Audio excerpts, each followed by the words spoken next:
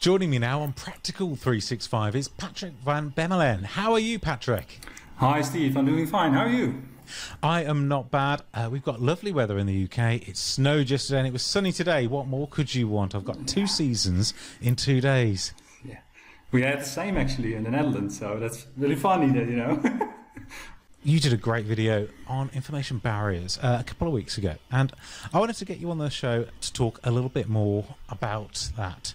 So, information barriers, for those that are uninitiated, what are information barriers? Yeah. Well, information barrier policies, they're actually policies that you set up in order to make sure that users are not allowed to share information between each other.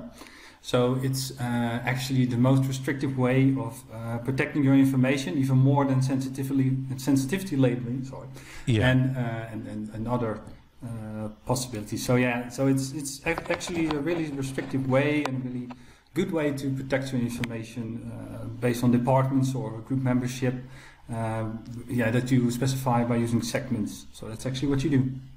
So Microsoft Information Protection is a very big beast, and there's different levels of that depending on what licensing you've got. So thinking particularly around Microsoft 365 Enterprise, E3, E5 SKUs, or the E3 with the compliance add-on or the security add-ons. These provide a lot of different tools, and often it is not just picking one, but picking multiple to solve particular challenges. So information barriers are that's part of E5. Am I right? Yeah, that's right. Yeah, or the compliance add-on, or one of the insider risk management as well. So it's up in the higher licenses, but at the same time, it's really good. So often organisations that need to provide this level of protection, that they will be looking at how they can use a variety of E5 technologies to accomplish that. But as you say, it fits in the compliance area rather than the identity and security aspects of this thing. So it's not about protecting files at rest or files in transit as they move around or get downloaded. It's putting up walls inside your tenant itself. Yeah, that's true. What you actually do is specify based on an attribute which departments or persons who are part of a group are allowed or not allowed to share the information. So documents, for example, in SharePoint and OneDrive, also in Teams. It's also available in Teams, so you can have that as well. So I first came across it with Teams, and without those other aspects, it felt a little bit like there was more needed in terms of protecting all of the information that could possibly be shared. But when I saw your video, I hadn't really looked at information barriers before, I must admit. So I thought a common ask I get is we want to stop people from sharing using OneDrive internally with particular groups of other people. Is that a good use case for it? Yes, I think it is, because you can be absolutely certain that based on the department, as I said before, or another attribute, that even when they select the user or try to use it, it gets immediately blocked. So it's the most secure way, and you will, as I said, you will absolutely be sure that that the information won't be shared among others. So it's even more restrictive than sensitivity labeling or any other technology that you would use. So it's most restrictive. So but it's restrictive in a different type of way. That's the thing, because you could use both, I guess, together. So you could have files inside a team site that are protected with sensitivity labels in case somebody downloads that data and takes it away from that site. But with a SharePoint team site, a team, or if someone shares from their OneDrive, this is going to either you may already have sensitivity labels configured, perhaps you've classified it so everyone in the org could look at it, for example, but you wouldn't be able to share out of that location if you've got the information barriers attached. It's on top of everything. So it's really the main blocker for everything, actually.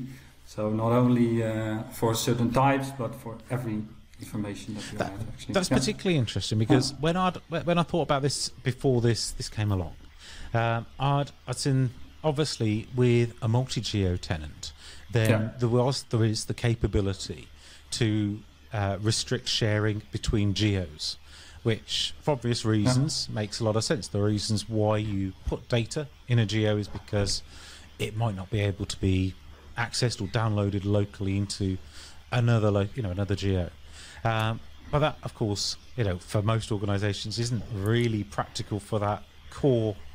I want to stop people sharing from the finance site to the rest of the world or the rest of the internal world.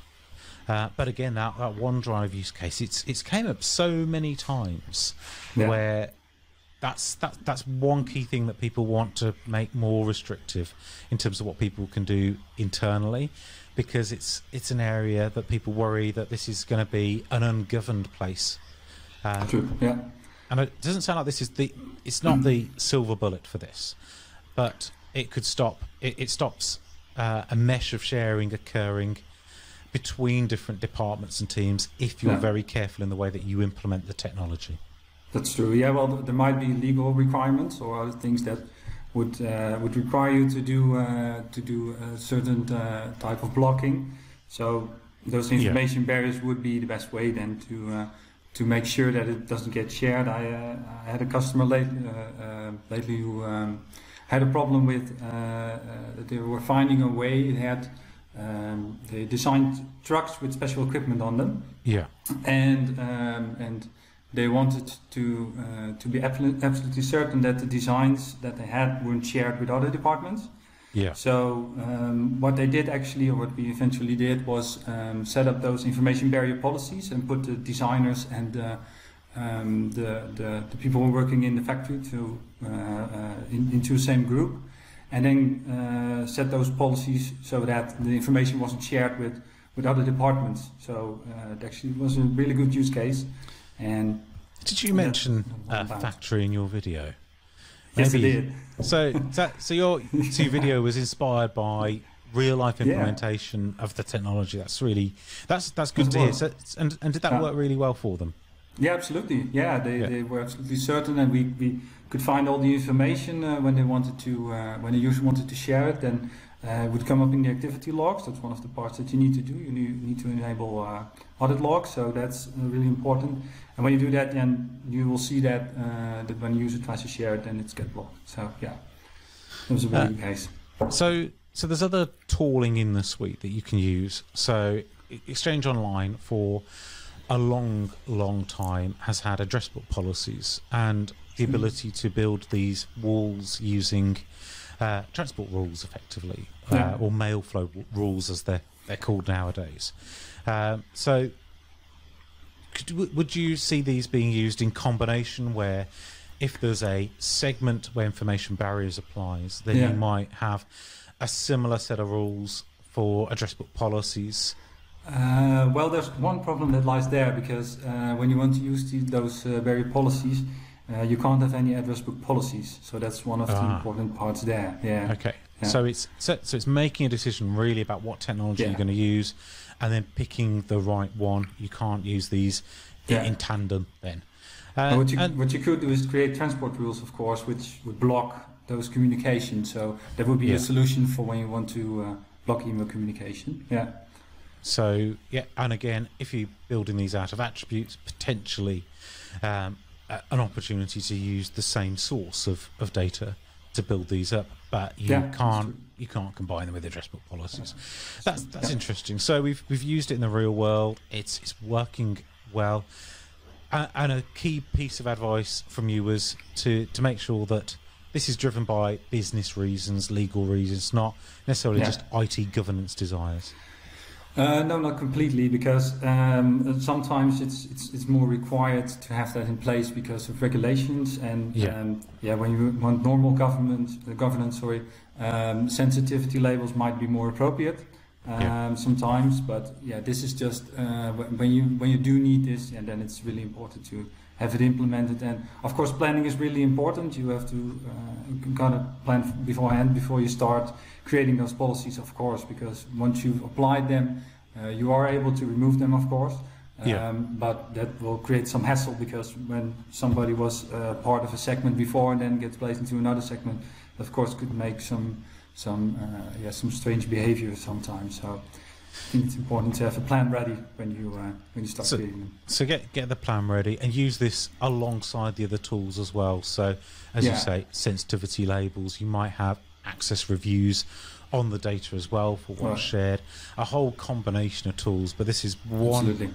tool in the bag that you can use where there's a specific requirement. And that one where sharing information between different parts of the business, again, I've heard that come up a lot, perhaps where they've got competing clients working for them, and there needs to be a guarantee that those staff working on one project don't share or can't share information with staff working on the other project as well. So contractual requirements as well.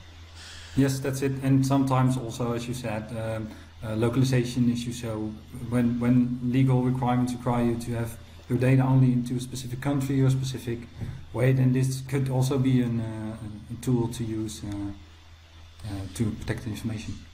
It's a really useful tool to have in the back, and for people on the customer side, this is solving real problems that were very difficult to solve before as well.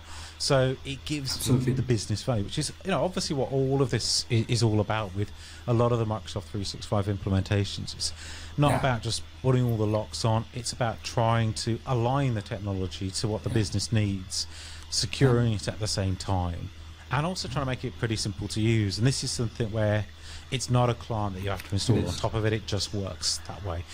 On your project though, did you have to do any user communications to let people understand the new behaviours and so there wasn't a flurry of service desk calls saying, I can't share with Fred anymore, or I can't share with Jane?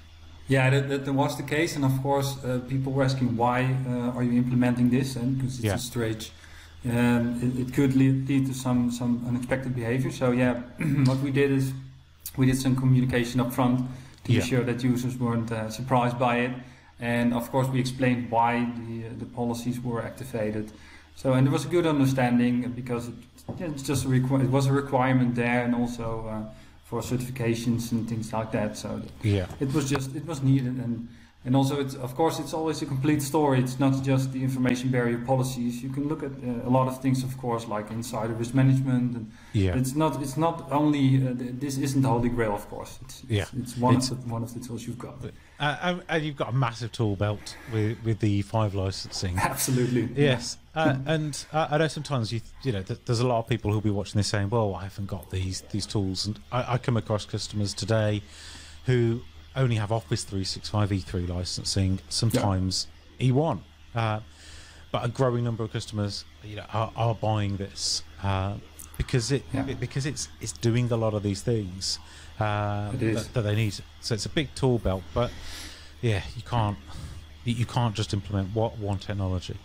But at most of the times, if you explain why, and sometimes just customers come up with it themselves because they found out, I want a Defender for Endpoint, or I've seen that technology, can you explain me why I need it? And then eventually you come to the 5 story, and then when you get there, of course, maybe they find that the requirements, and then at the same time they want the information barrier policies. So that it really grows. It's not just one part that's the best. So well, thank you for joining us on the show today. That was a really interesting conversation. Of course, watch the YouTube video if you want to understand how to implement this. Patrick walks you through the whole process end to end in I think it was about 10 minutes. So I bet it didn't take 10 minutes with the customer you implemented it for, though. So it's a very whistle-stop implementation of getting it in place. It is, yeah. Great. Well, thanks for having me, Steve, on the show.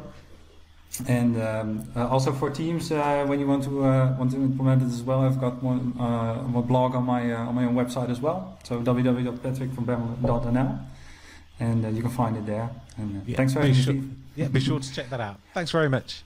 Thanks, Steve. Bye bye.